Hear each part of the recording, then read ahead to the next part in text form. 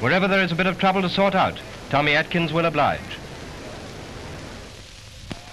An affecting study is this picture of the young King of the Belgians with his very small son, Prince Baudouin.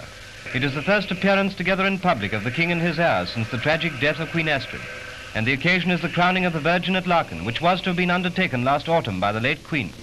Instead, the ceremony is performed by the small boy's elder sister, Princess Josephine Charlotte, a pathetic glimpse of the motherless royal family which can hardly fail to touch the heart.